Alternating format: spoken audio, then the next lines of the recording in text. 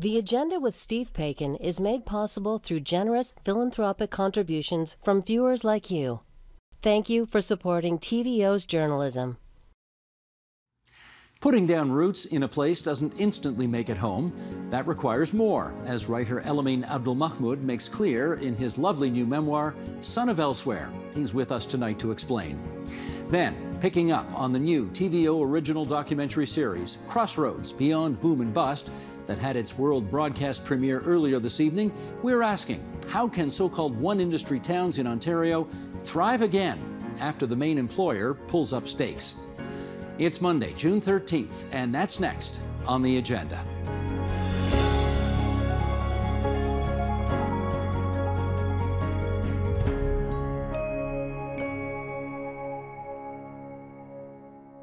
Place and belonging are complicated things. Hugely so for, say, a kid from the capital of Sudan on the banks of the Nile who found himself on the shores of the St. Lawrence, walking the limestone streets of Kingston, Ontario. Elamin Abdelmahmoud is a culture writer at BuzzFeed News and a commentator on CBC. But it is his new book, Son of Elsewhere, a memoir in pieces that will have people talking this year. It is his story and a rare meditation on the experience of coming to Canada. And we're delighted that it brings Elamin Abdelmahmoud back to this studio. Hey. Hi. Can I start by just telling you how utterly disappointed I was in this book, because there's not a word in here about the fact that you worked at TVO and we made you the success you are today. I'm so sorry. I should have paid more penance, more credit. You know, I apologize. More due diligence to the fact that it all began here. Yeah, pass my apologies to Stacy. That's my bad. You know, Sheldon, who's in charge of here? Someone should be apologizing. Should have a whole board of apologies right now. I agree. Good. Okay, we got that out of the way. Yeah. Elamin, let's start from the beginning. How does a nice 12-year-old kid come from Khartoum, Sudan to Kingston, Ontario, Canada? Well, that was not a decision that was in my hands, right? So I didn't make that call. I wasn't like, hey, the city that we choose is Kingston. My dad chose Kingston. So my dad left Sudan 5 years before we did, before me and my mother did. And he came to Canada. He came to Canada and he chose to settle down in Kingston, Ontario. Actually, originally he chose to settle down in Toronto. And then after visiting a friend, he sort of felt like Kingston was a little bit safer.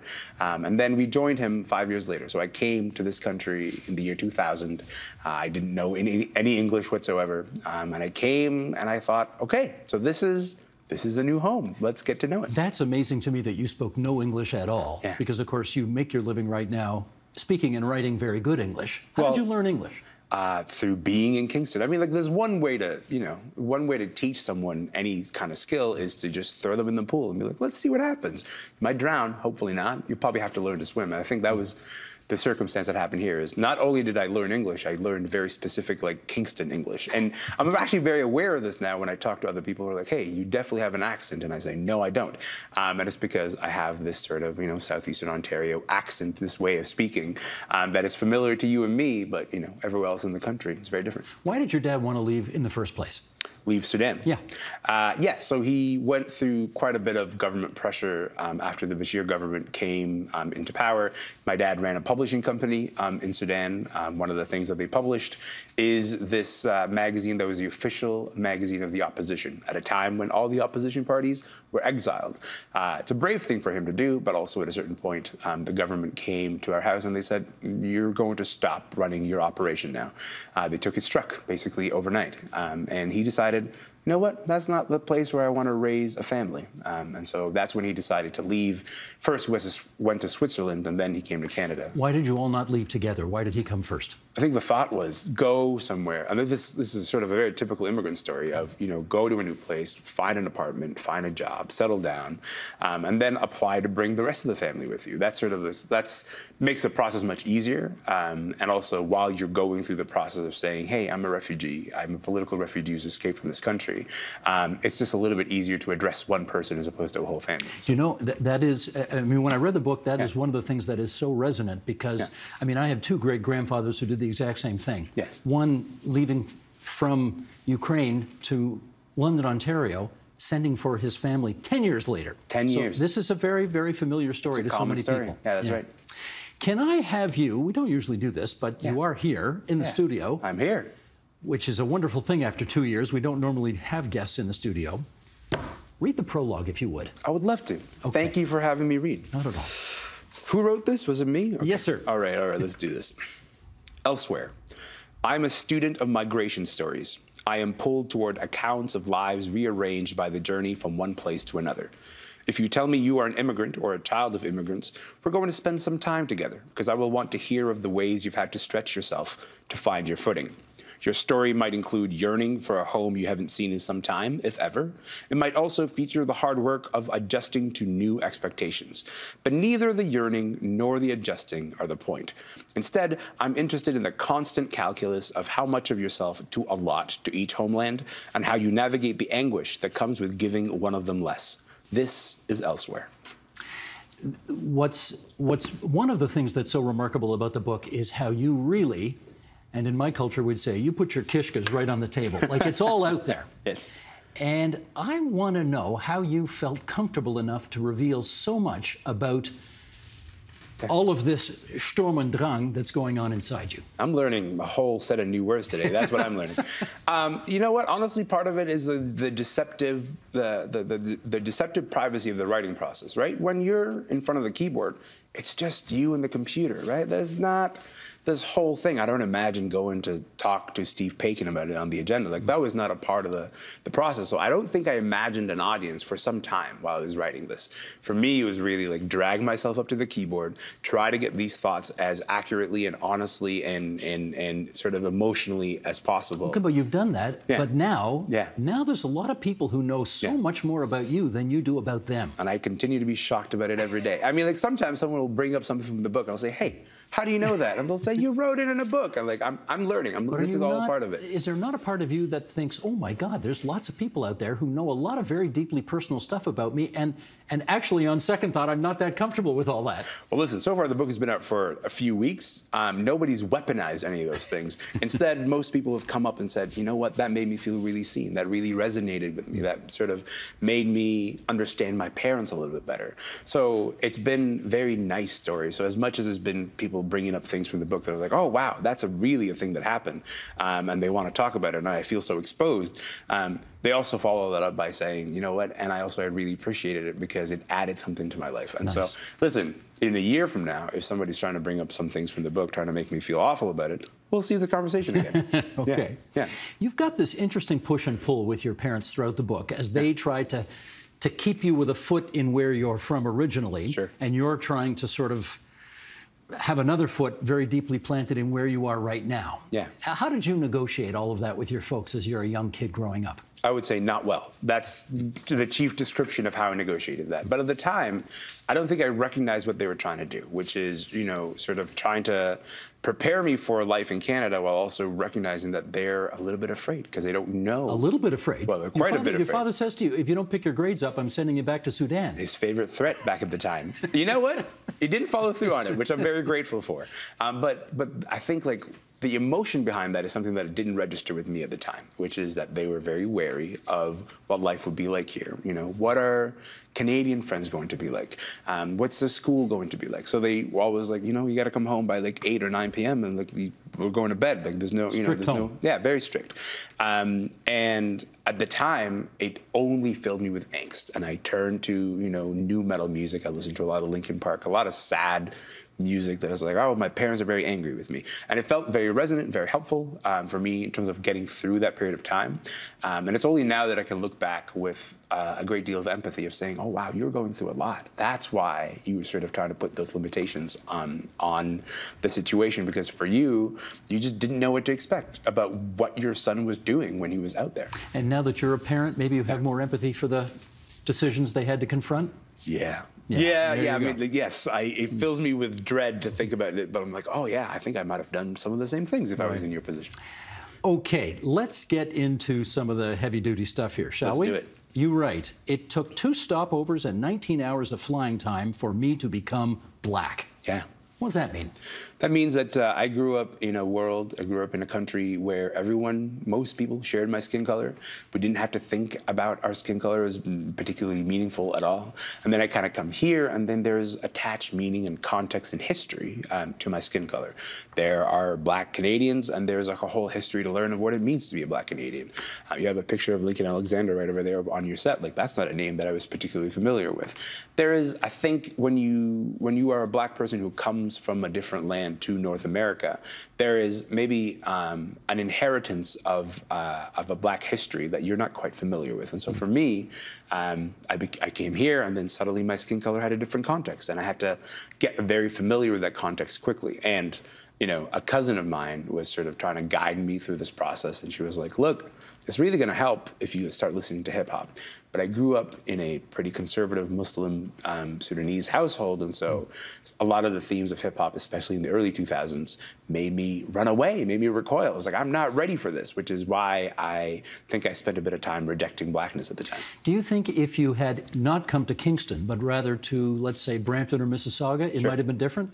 Not only do I think it would be different, I think about that all the time. I think entirely about that sliding doors moment of, the Kingston outcome versus the Toronto outcome. If my dad had just chosen to stay in Toronto, I think I'd end up first of all, I think I would speak English in a slightly different way, because I would have grown up around a lot of other folks who would speak it with an accent that is different than the sort of Kingston accent that I grew up with. And I think that would have, impacted my life in a very different way than the one that ended up happening. But then also, just in terms of community, in terms of my relationship to Blackness, I think I would have, grown up quite different. How did you say the letter H? I mean, I said etch. That was sort of how I learned that letter. I said etch, etch, and then someone made fun of me, and it felt awful, Did you have moments where you confronted your parents and say, I wish you'd never left Sudan in the first place? No, I didn't have that particular moment. I think maybe my parents had moments of, are we sure about this? Are we sure about this thing that we're doing here? But I didn't have that moment because I kind of had a thirst to get to know this new place that we're in. And I think it probably helped a lot that my parents were trying to pull me away from it, because then it made me sort of run towards it a little bit more. Because that's how parenting works sometimes. You have, by Kingston, Ontario standards, a rather different name, let's put it that way. Sure. A somewhat exotic name. What a way to put it. For Kingston, Ontario. Yes. So you called yourself Stan the Microphone Man. I did. And here we go. This is you from the book.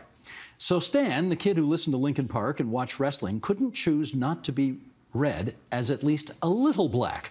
This came out in throwaway comments from white friends like, well, you're Black, but you're not really Black. The implication here was, I recognize that your skin color is dark, but you are not exhibiting the other symptoms I associate with Blackness. Sure. Okay, did that offend you when you heard that kind of stuff? No, I don't think so. I think I actually took pride in it at the time, because this was a period of time where I was running away from the idea of Blackness. I was spending quite a bit of time rejecting being associated with Blackness in Canada. And so for me, when they said stuff like this, I was like, it's working. I'm convincing them in a way that my Blackness is not a particularly important fact about me. So you're happy being an Oreo? Listen, if you look at the 2005 Bay Ridge Secondary School yearbook, it says that my real name is Stan the Microphone Man, but one of my other nicknames is Oreo. I sort of proudly declare that was one of my identities. Just for those who don't know, black on the outside, sure, white on the inside. Oreos. But then I sort of come back to that now, and I look at it with a combination of cringing deeply internally, but also a fair bit of sympathy and empathy for that kid who just sort of needed to get through high school. And it was like, if this was going to get you through high school, man, why not? A Black journalist once told you you needed to make more enemies. Yeah. The suggestion being that you fear making people uncomfortable because you don't want to risk, what is a pretty nice place you have in society right now. You work for a good news organization. Yeah. You're an author now. You get on TV a lot. Is there truth to that accusation? Probably more truth than I'd like to admit to myself. You know, that's one of the things.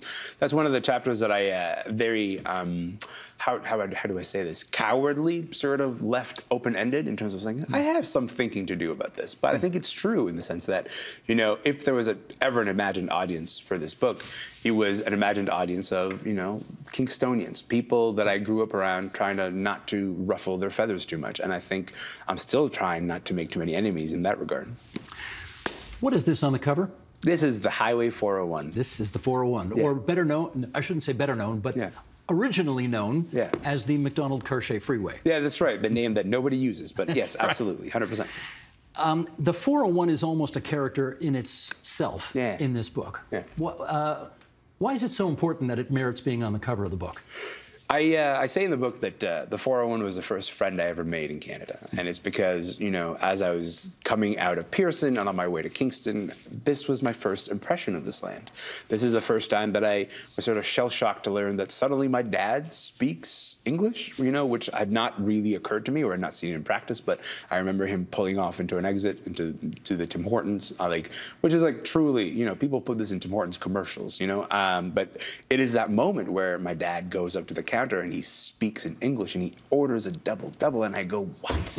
You speak English now? And of course he had for years, but all of these emotions were processed on the 401, and then after that, drives to Kingston happened, where I sort of would have confrontations or difficult moments with my parents, and then I would drive on the 401 again. I sort of try to process those emotions. So for me, the 401 is a place of a lot of tears, a lot of thinking, a lot of growth, a lot of contemplation of my relationship with my parents.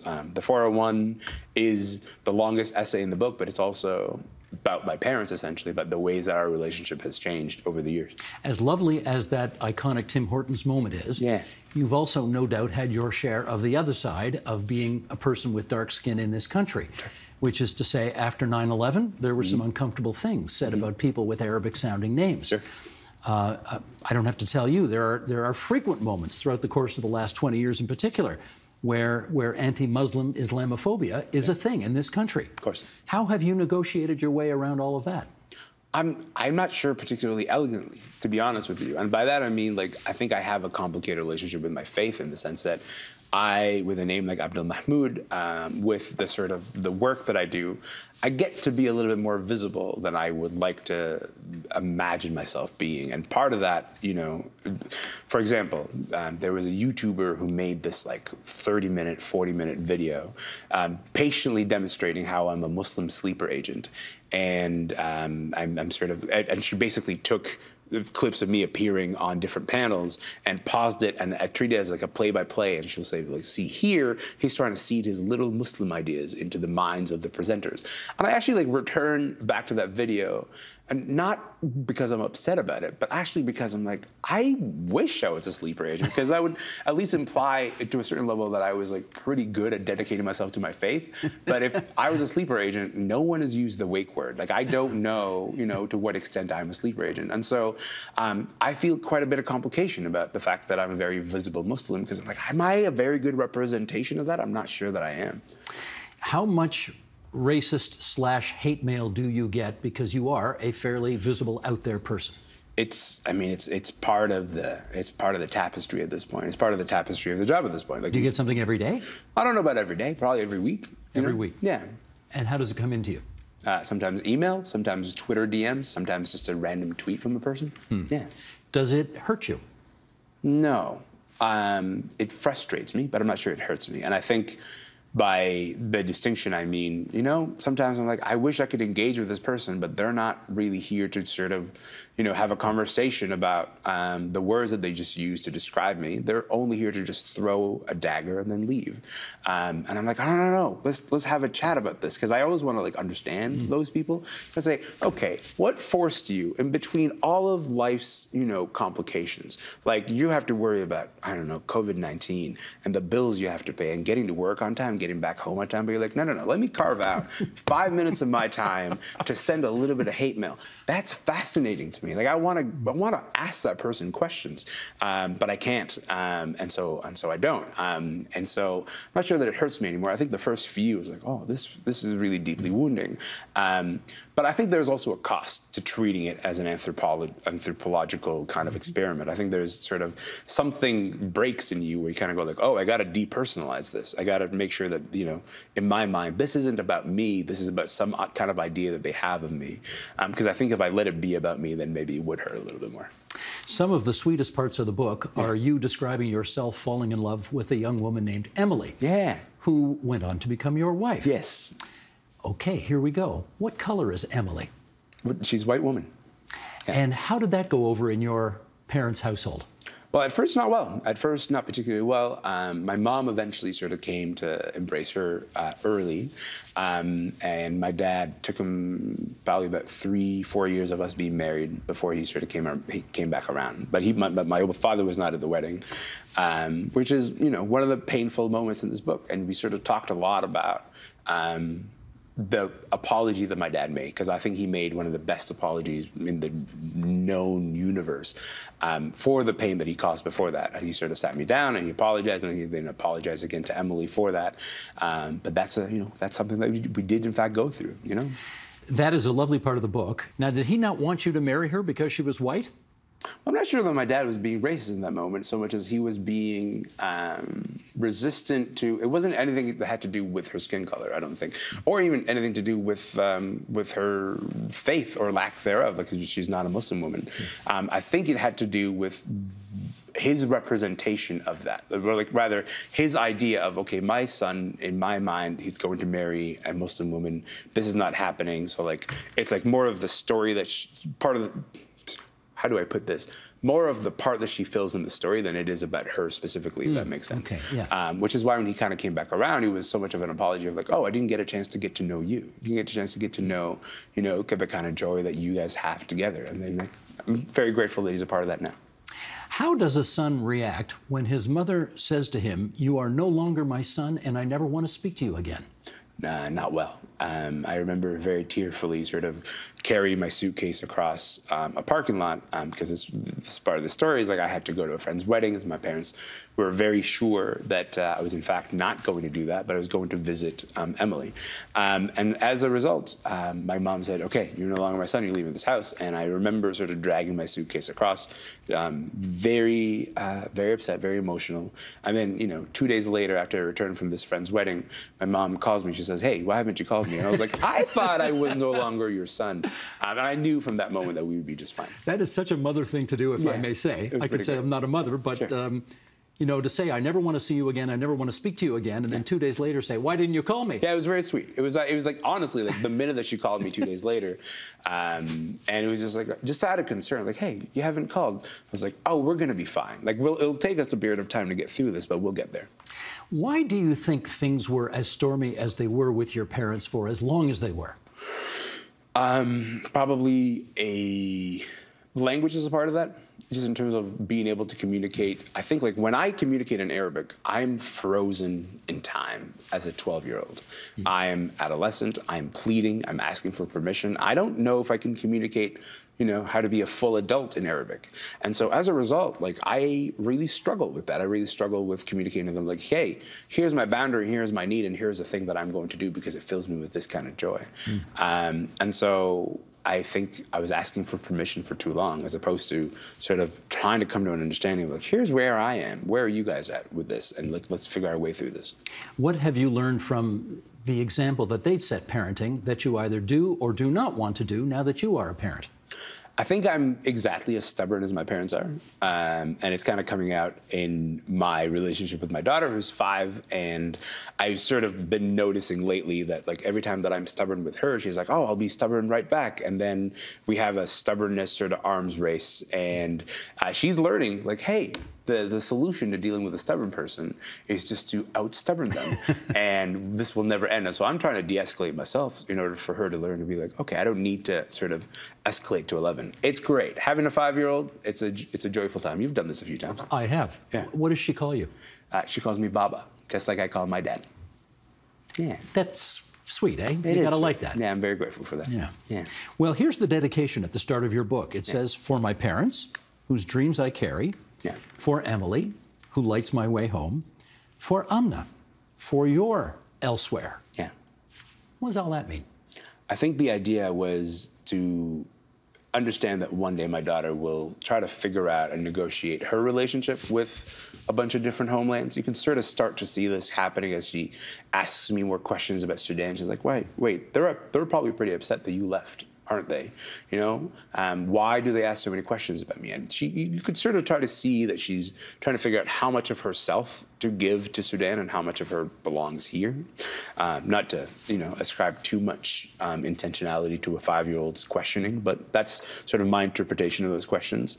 And my guess is at a certain point, she's going to have to navigate her own elsewhere, her own idea of being suspended between a couple of places where she's from. And hopefully this book will be a part of that map. It won't be the whole map, but it'll be a part of it, maybe. I actually can't wait till she reads it, till she's at a point where she's old enough to read it and get it, and see what her reaction to your journey has been, because that'd be really a fascinating conversation to have. But can you tell me if that, in your experience, that's ever worked? Because I don't know. Like, it's really exciting to write a book, but do your children read your books very often? You've written 7 at this point. How does it go? Do they go, "Dad, you're cool, but I don't know if I'm going to read your book"? That, my friend, is for another show. This show's about you. The name of the book is Son of Elsewhere. It's a memoir in pieces. It has brought Elamin Abdelmahmoud to our studio, and it's really a very lovely, lovely story. Thanks, Elamin. Thank you, Steve.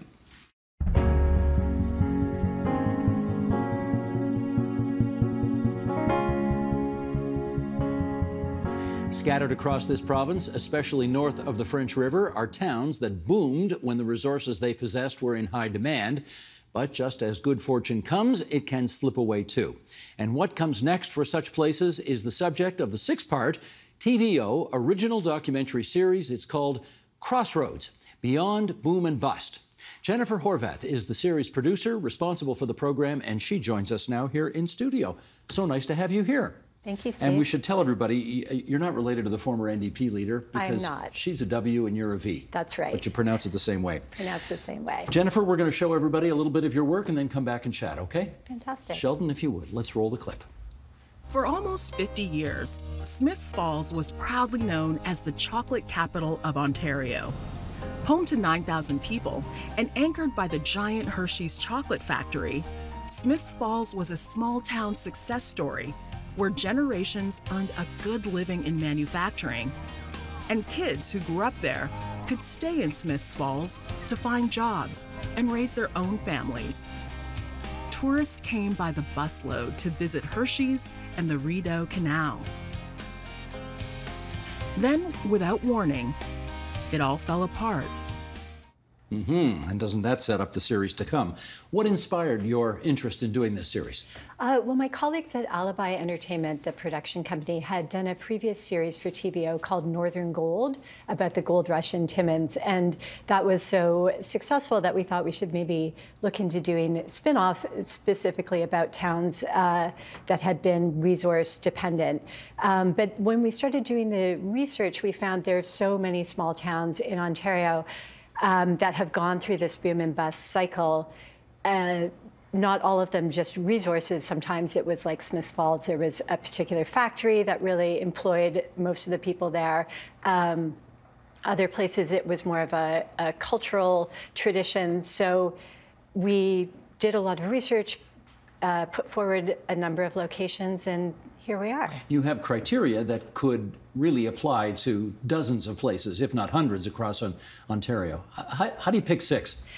It was tough, and we also wanted to make sure that we were trying to get as wide coverage across the province as we could. So some of it was geographical. We have southwestern Ontario, eastern Ontario, northern Ontario, and then a couple in kind of the southern Ontario region. But we wanted places that would each have a unique story, so we really looked for diversity in the experience. Well, that is one of the neat things about it. You're not just using natural resources as a boom and bust cycle. I mean, you've got cultural industries in there as well. That's right. Yeah, we have the episode about Stratford, which of course we all know the Stratford Festival, huge source of income for that community.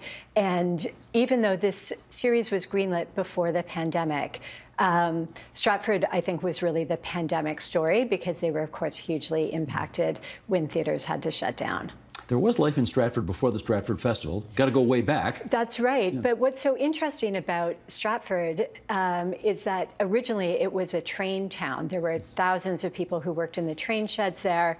And when the steam engine industry closed down, they went into a bust cycle.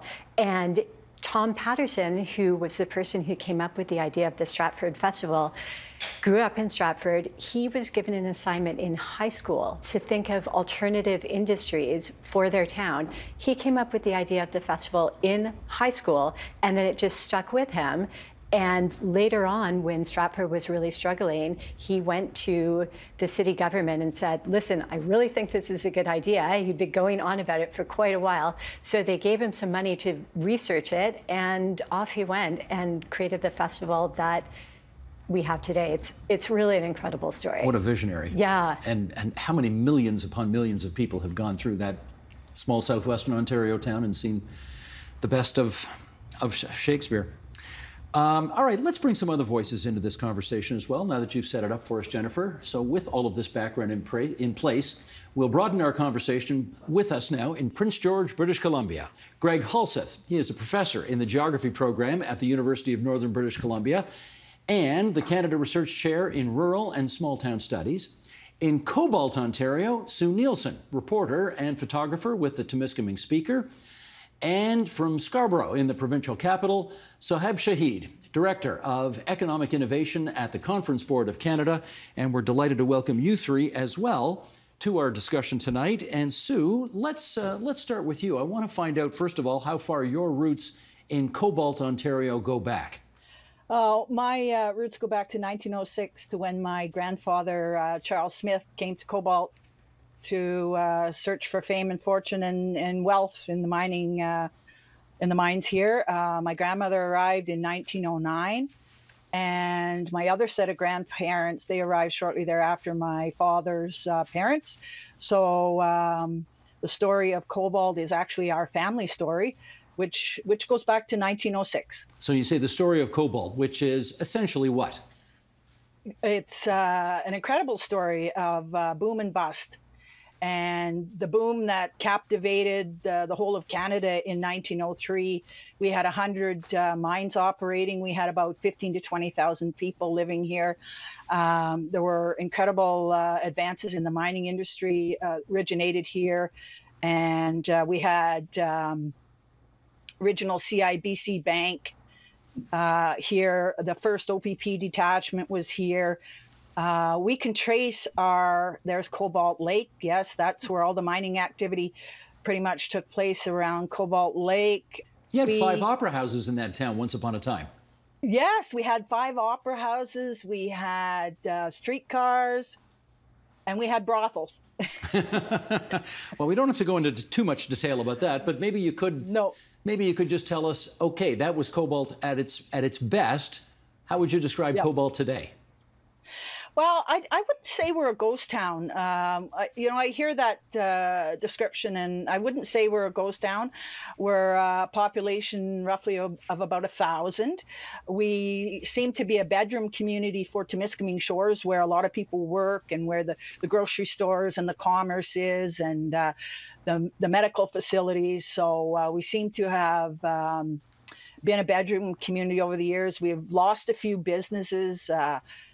But what's really interesting and encouraging now in Cobalt is we're seeing a mini boost in businesses, small businesses opening here. We've had 3 businesses open in the last, say, 4 or 5 months. We're seeing a real estate boom in the area, where people from Toronto who are fed up with city life are moving north, and the prices of homes up here and properties are to their liking. So it's really encouraging, and things are happening here. Okay, let me get Greg in at this part of the story. And maybe you could tell us, Greg, how common you think the Cobalt experience is in terms of boom and bust cycle. Well, change is one of the stories that really runs through non-metropolitan Canada. You know, I'm coming to you today from the traditional territory of the Clay-Latine, and if there's one thing we know about regions like this, change has been something that's an ongoing story. If we look at non-metropolitan Canada since the end of the Second World War, there was that long period of economic boom, the growth of resource industries, migrations to small places, heavy investments by government. But since the 1980s, a lot of transition around globalization, international competition for capital, et cetera. So the pattern of change is really common. It doesn't matter where you go, actually, in developed Western economies, non-metropolitan places are all facing the question of change, and pretty dynamic change since the 1980s. And we see that across Canada and far more globally. And is the experience that when, let's say, for example, the mine closes, the city mothers and fathers automatically start looking for the next big thing to come in and replace it? Is that what tends to happen? Well, historically, that was the pattern. We had people looking for a replacement industry, but really over the past 40 years, the towns that have been successful have been moving on a much more dynamic track. They have been, first of all, looking at who they are and who they want to be so that they know they have a vision that fits with their aspirations. They've been looking at their natural assets around them, including cultural, social, physical, those sorts of things, and thinking about how they can rebundle those in new ways to be competitive in a global economy. Then they invest, as all our communities do, in community development foundations, good services, good quality of life, good amenities, community capacity, build that solid foundation for the future. And then they really work over the long term on diversifying the economy, not bringing in necessarily a new replacement industry, because they can come, they can be very successful, and they can also go. They look to diversify and bring more economic actors into play. Okay, so Heb, I want to explore this further with you in terms of not necessarily the mill closing down or the mine closing down, but COVID closing down a town. As you look across the province and or the country, can you point to smaller towns or villages in this province or country that literally went through a bust crisis because of COVID and haven't come back yet? You know, Steve, whenever there is a boom, there has to be a bust at some stage. This could happen due to economic cycles. This could happen due to natural disasters, or this could happen due to a pandemic. And if you look at, within economics, you see that booms and busts are a natural part of the economic life cycle. Whenever there is a boom, there are more jobs, the economy grows, investors make more money. Whenever there's a bust, growth slows down, people lose jobs, and investors also lose money. What is problematic, though, is when an economy or a small town can't recover from a bust.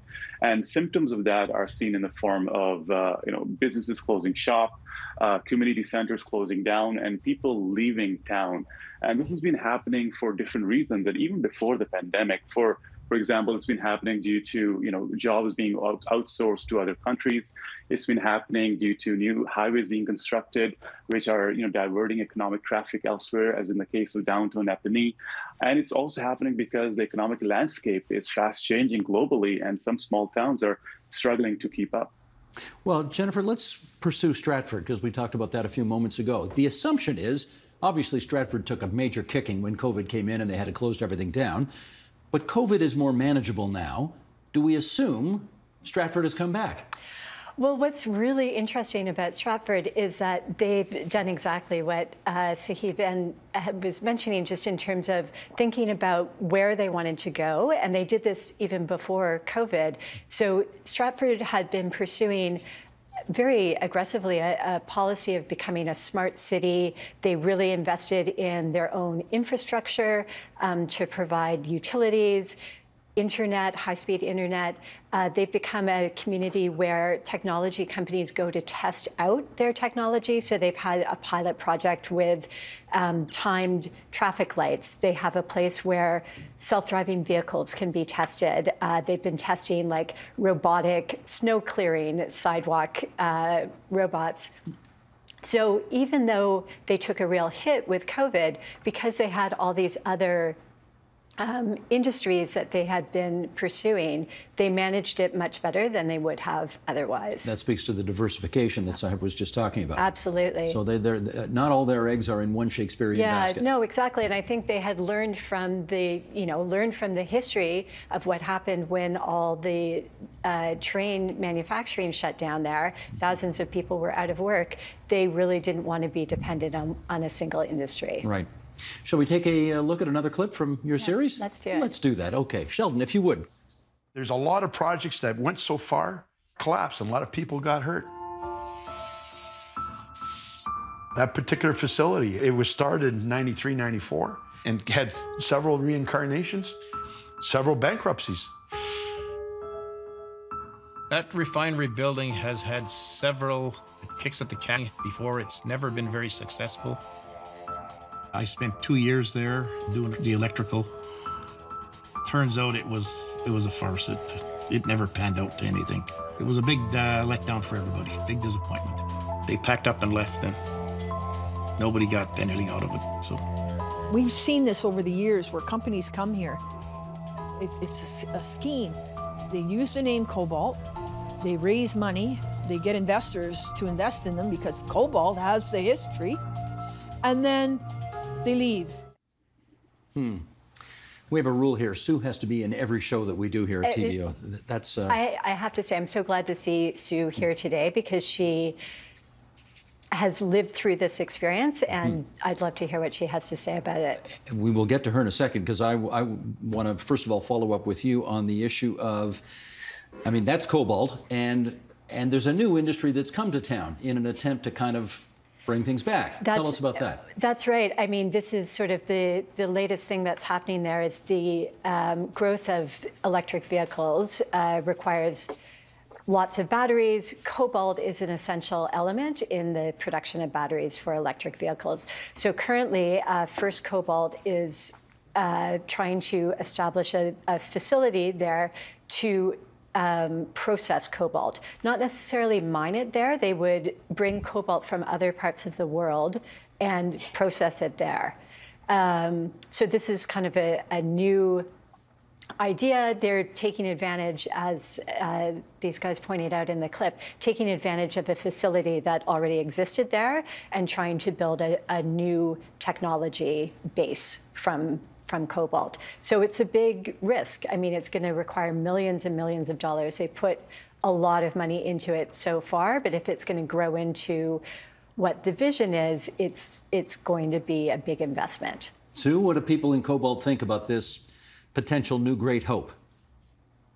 I mean, it's fantastic. Anytime we can have a big business, a company like that come here, it is fantastic. I must say that they're not called First Cobalt anymore.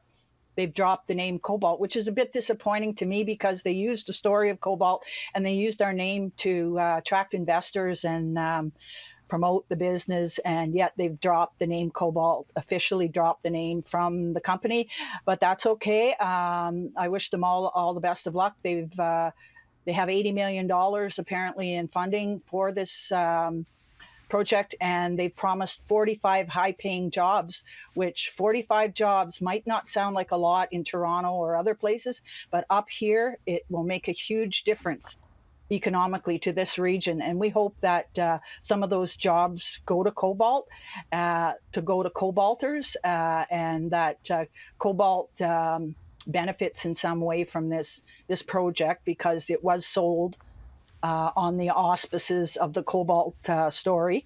Right. Let's put that in perspective. Sue, you're right. 45 jobs in Toronto would not make the newspaper, but what's the population there? 1,000, 1,200, something like that? Yeah, 1,000, roughly 1,000 in Cobalt, and let's say 10,000 in Temiskaming Shores, where the facility is actually located. It's not located in Cobalt. It never was. It's located in Temiskaming Shores. So Temiskaming Shores is going to get that business tax revenue. And that is going to make the region prosper as well. So, you know, what's good for Temiskaming Shores is often good for Cobalt. You know, we've seen this over the years. Big business have come to the region and used the name of Cobalt and used the Cobalt story to attract investors. And all we ask for is wash the feet of the poor. And what I mean by that is there are lots of organizations, food banks, service clubs, museums that need funding, that need help. And we just ask these corporations to be good corporate citizens when you come here and wash the feet of the poor. I'd like to credit Ag and Eagle Mines for what they've done in cobalt and what they're doing in cobalt. They've really been a good corporate citizen. They are a role model for what they've been an excellent friend to cobalt, and they continue to give money to the town. They've given $1.5 million to create a cobalt legacy fund, which benefits the not-for-profit organizations, the museums, the library here in Cobalt. And they've also done a lot of rehabilitation work with the old mine sites to make it safer to live in this region. So if you're looking for a good corporate company, Ag and Eagle is our friend, and Tech Caminco as well. Okay, thanks for putting that on the record. Greg, let me get you to follow up on that in as much as if you're in a boom-bust cycle and a big industry comes to town and says, we're going to put some dollars here, the town can't very well say no, can they? Well, communities have to make choices about their own futures as well. They're active players in these discussions. As I mentioned, getting a sense of your assets, your aspirations, who you want to be is a critical piece to this. Investing in your community development foundation is a critical piece to this. Once you do that, you can make choices. I can share with you the story. I think it's a very telling story of a successful community in northern BC. It was built as a coal mining town. The coal mines closed. It was, of course, a tremendous challenge. The community worked very hard to diversify their economy. And then, of course, coal prices changed, so new coal mines were opening. And the mayor, when he went to open one of the new coal mines, cut the ribbon and said, you know, I'm welcoming this coal mine back. Great to have you back. We know how to do coal mining here.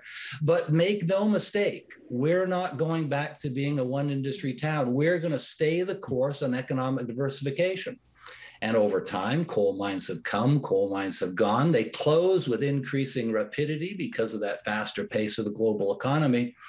And yet the diversification activities have been very successful. There's a suite of about a half a dozen or more economic activities in that community that all carry it through those economic cycles. So this is the lesson and the pattern for places. There may be opportunities that come. Communities have to make the choice. Will they follow through on that opportunity? And if they do, they have to make sure that they maintain their course on economic diversification. It's a long and difficult challenge, but 20 years of attention to economic diversification, we've seen in community after community after community, can build a broad and robust foundation. Going back to the number of jobs that are coming, it's not just the 40 or 45 jobs in a particular economic activity.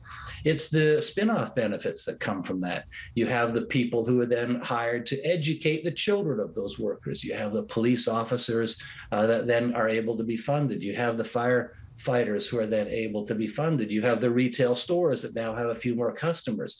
These are the benefits of that and why you want to stay on a diversified pathway rather than simply putting all the stock into one player. The last piece that's really important is that it was a cluster of communities talking about a region, and it really is about regional health in these small settings. Maybe, Soeb, you could follow up on that in this regard. I would assume there are some, town mothers and fathers and political leadership who are watching this right now who are thinking to themselves, when the big industry comes to town, we need to have our ducks in a line and we need to ask the right questions to make sure that this turns into a positive experience and not just a repeat of the same old cycle. So what kinds of questions should they be asking? Steve, it really goes back to some of the basics of what constitutes a good economic revitalization, and I think the centerpiece of which is diversification. And when I say diversification, I don't just mean product diversification or industry diversification, but I also mean diversification of the labor force. I also mean the diversification of ideas and diversification of welcoming people of different cultures and backgrounds. The other thing I'll say is that I think they also, the community also needs to be mindful and work together with the private sector and public sector to create awareness of the town, to promote its livability, not just in Canada, but also abroad. And to mention, what it has to offer, for example, compared to the GTA. An obvious one is, the lower cost of living. And the final thing I say is that, incentives always work. People respond to incentives. A good example that comes to mind is the Northern Ontario School of Medicine, in its efforts to recruit physicians to the area, has offered free tuition in return for physicians offering their services in northern communities. So it's a combination of these factors that need to be looked at before any community says yes to any proposal. Just you mentioned head office. Out of curiosity, where's your head office? We are a virtual organization, Steve. We were based in Ottawa. I myself in Toronto, but we have colleagues across the country. So the notion of a bricks and mortar headquarters where it all sort of happens, those days are gone. Is that what you're saying? Yes. For example, Steve, recently, a lot of countries, what they've done is that they have started what is called digital nomad visas. Germany has done this, Spain has done this.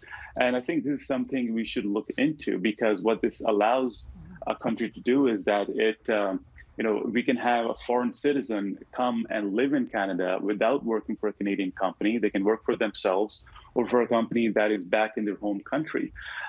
We do have some programs that allow for remote work for immigrants, and I think that is something we can lean into more, because even though if we do something like this, we can have someone work, we can have someone live in some of these communities without working for a local business, while at the same time benefiting from the lower cost of living and playing their role as consumers in the community, investors in the community, and also, creating, acting as an ambassador for the community when they go back to their own home country or hometown.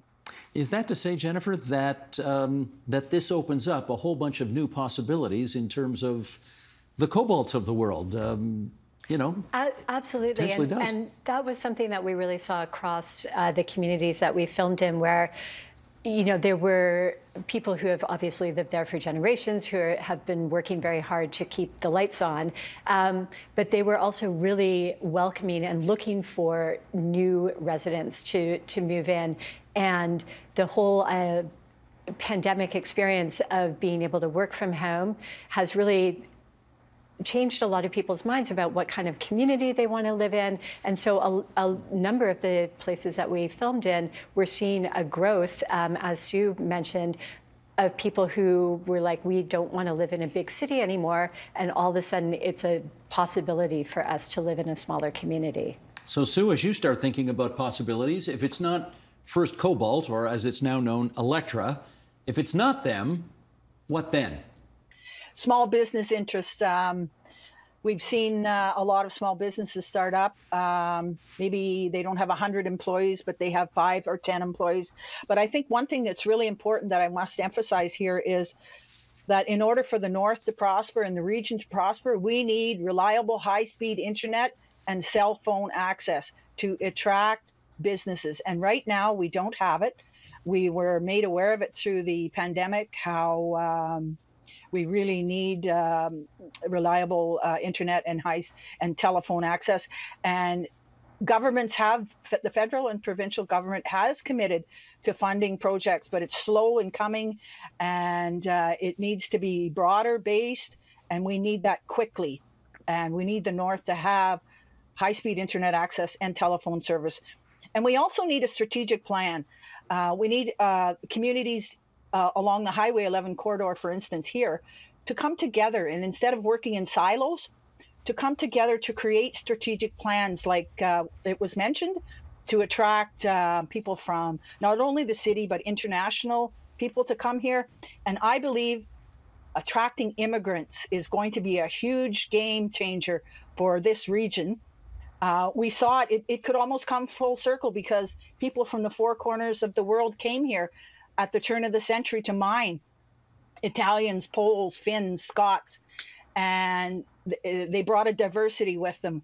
And that, I think, is how we have survived through the years. Our strength is diversity and resilience. And I really believe that bringing immigrant populations here is going to be a game changer. And I believe that this region is at a crossroads, an important crossroads right now. And we have a lot of opportunities to prosper and boom.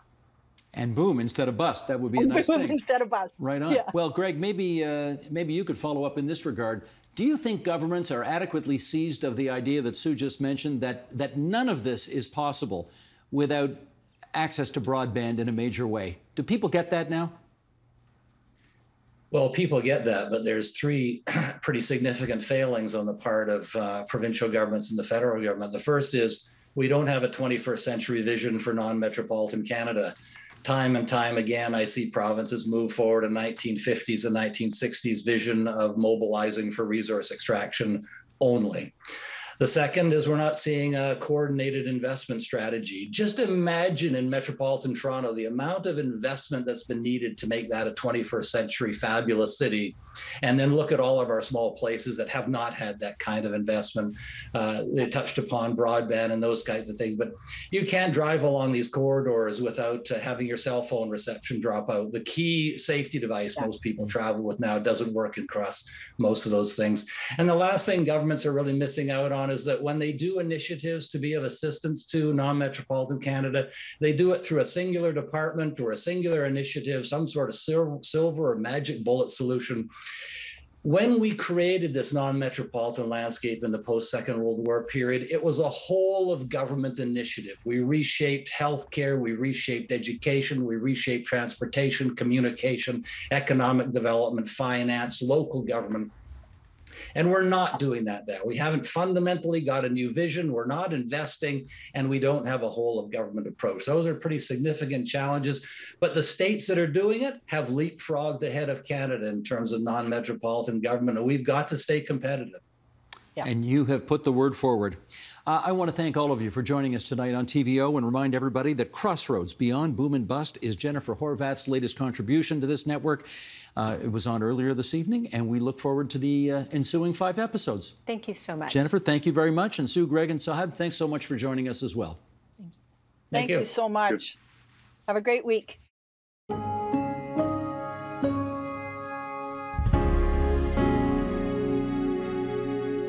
And that is the agenda for Monday, June 13th, 2022.